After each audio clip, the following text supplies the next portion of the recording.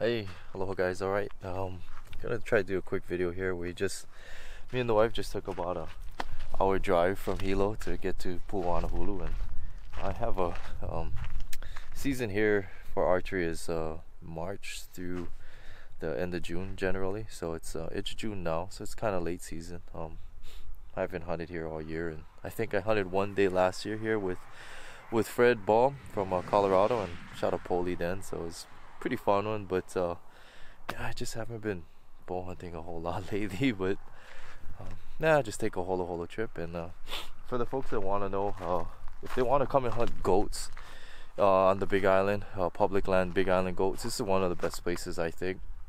So March through end of June, you go and get a tag from the division. I don't have a goat tag. I can't remember if it was Billy's only or just goat. I think it's just either sex goat, but I think you can get 2 tags, and then a ram tag as well as the season. I only have a ram tag today, but and basically, this is the Mamaloho Highway back here, and if you hunt anywhere Makai of the road, Makai meaning toward the ocean or downhill for people that don't know, a lot of goats down there. You can go anywhere and you can find goats. So if you're a bow hunter and you don't know where to go but you want some opportunity, that's a pretty easy one. Just go anywhere. And even Mauka toward the mountain, above the road, there's goats up here too, but there's generally more downside. And you basically just get your hunting license, your tags, and check in at the Pu'uanahulu game management area. And there's like a little mailbox in here. There should be a sign-in sheet, so sign in. It's not too complicated, and let's get on with the hunt.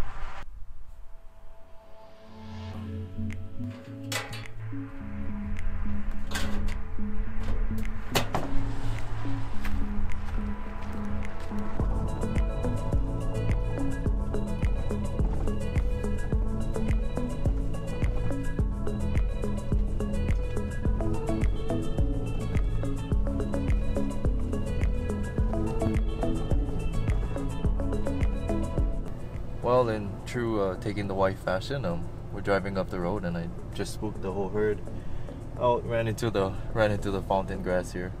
I explain a little later about all this grass and how this came to be, but yeah, just true fashion with the wife. Just super lucky. Not even supposed to. I don't expect to see anything on this road, and there were about, I don't know, maybe 8 or 10, and a couple young rams inside of there. So we're gonna continue on up though, and then hunt a little higher.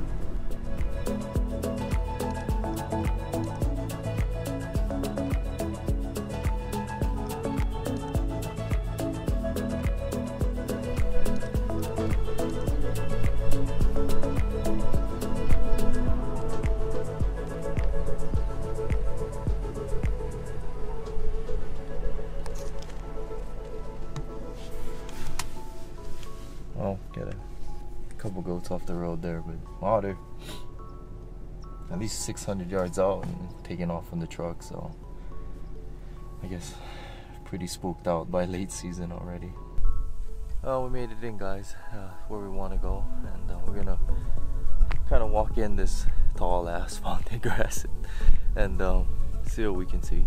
Maybe we'll get lucky. I don't expect to see anything late season like this and stuff, being toward the end of the season, but I don't know, at this point in my life, I guess I've been kind of valuing more just not hunting crowded places or not seeing as much other hunters, just kind of quiet, stuff. So it's okay if I don't see anything, but with less animals, there's probably less hunters.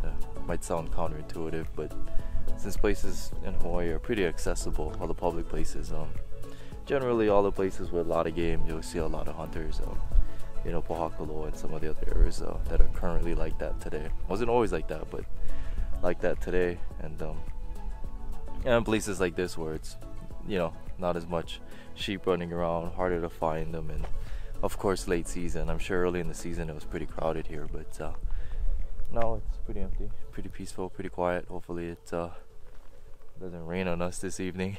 Summer tends to sometimes be a rainy time for Kona in the afternoons, so see how it goes. But I would mention how all this fountain grass came to be. It's not a native grass. I believe it was brought in as an ornamental at Puawa actually, and it spread over the whole west side of the island. And as it's very fire prone, and as fires have come through and literally burned this whole place. When I was a kid, this place was burned to the ground. I mean, 20,000 plus, I don't know how many acres on that one big fire. That was back in like 99, 2000, 2000, somewhere around there. And yeah, it was quite the fire. And you know, there's been several of those over the years, and now it's really converted it to what you see today. There's of course some endangered plants that somehow remain in all of this, and you know, part of the reason why we can't get a whole bunch of animals in here is because of those few endangered plants that, you know, realistically will likely never take hold or be sustainably kept as long as this grass is here. That there's really no solution except probably grazing it. But anyway, that's just the situation. So me and the wife, we're gonna walk in and see what we see. Stay tuned. I spotted a couple rams out there in the thick fountain grass, kind of way out. So let's see. I don't know where it's hiding. But I'm just gonna keep walking in and see what we can see. That's way too far for me to try to even get video of or check out. So, I don't know. Never know. Just gotta be out here to get lucky, right?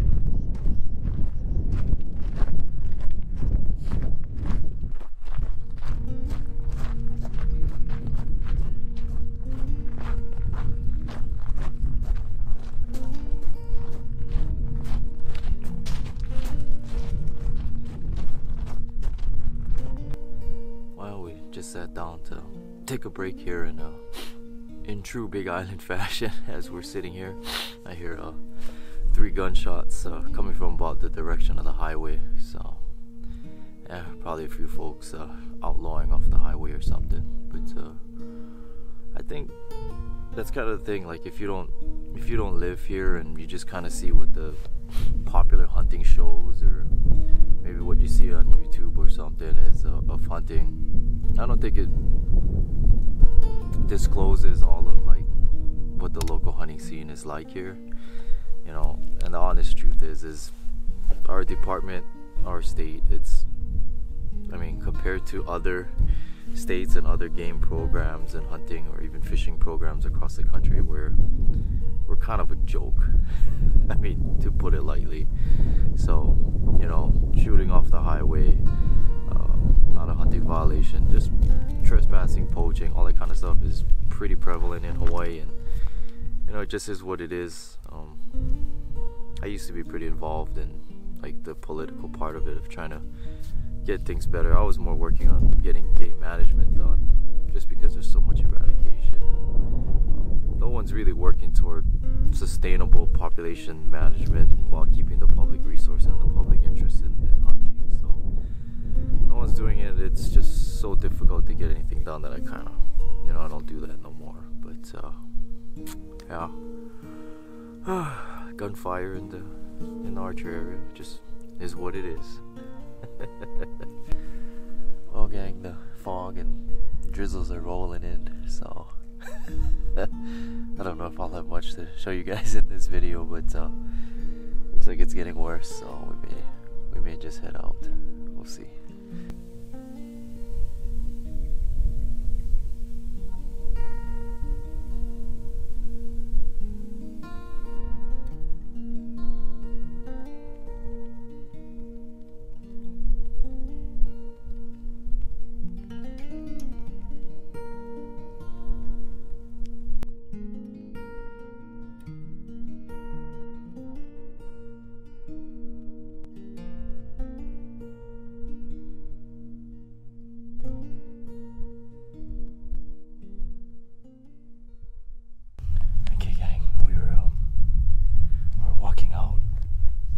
See, it's kind of foggy already, but I just saw the top of a ram's head about maybe a little over 100 yards in front of us somewhere, so I'm gonna go see if we can check it out, and you know, I'll just see what happens. I got lucky. Always when I go hunting with the wife.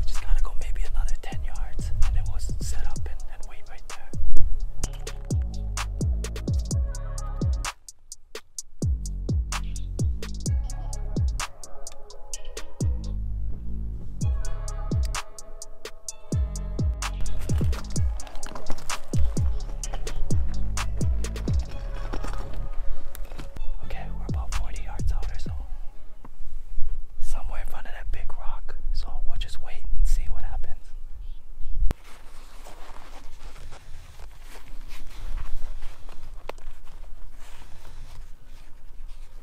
Are you recording?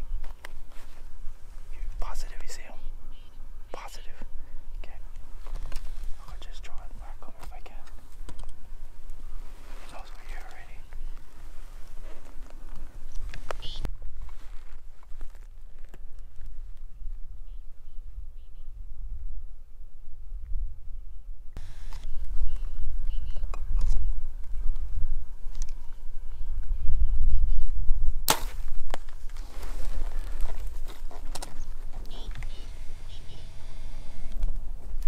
Zoom out to me. Are you out? I think we got a good hit. Sounded good.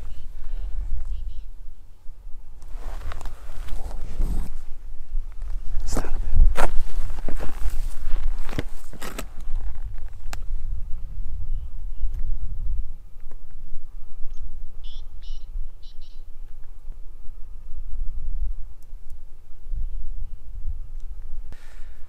Okay, gang, we're gonna go trail him up. I think I'm standing where he was. He might have been a little bit more to my left here, but it was about a 45-yard shot what the rangefinder said, and I can see some blood on the grass over there. But you know, I couldn't really see the kill zone, but I can see the top part of what I wanted to hit.